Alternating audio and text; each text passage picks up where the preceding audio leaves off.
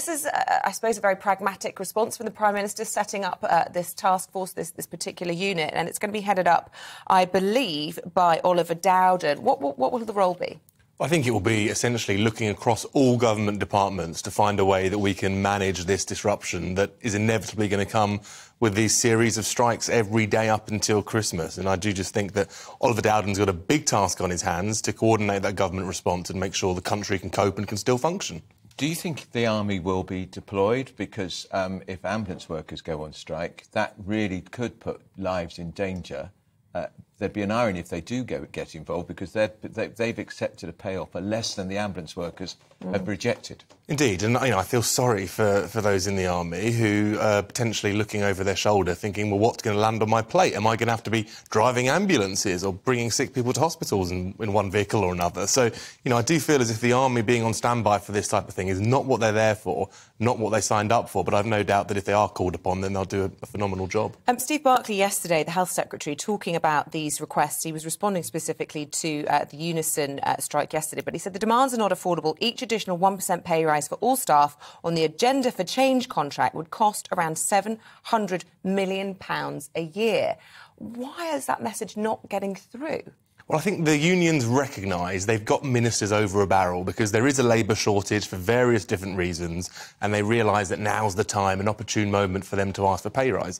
The money isn't there, as Steve Barclay was saying. So we can't give them this pay rise if the money in the public purse doesn't exist. And I think there has to be some courage for ministers to really hammer that home to the union bosses and make sure they hear it. And wasn't there a pay review body recommending a pay rise? I think the nurses got £1,400. Some of them it meant it was about a 9% increase.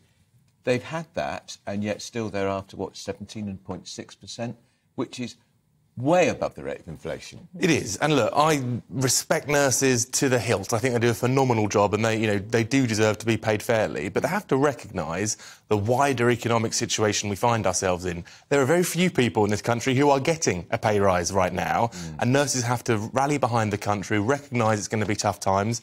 In a couple of years, let's hope the economy's looking better, and then they can get that pay rise they deserve.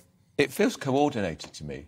Across the different industries, the rail workers going on strike, the ambulance workers, the nurses. We know the trade union movement is fed up to the back teeth of 12 years of Tory rule.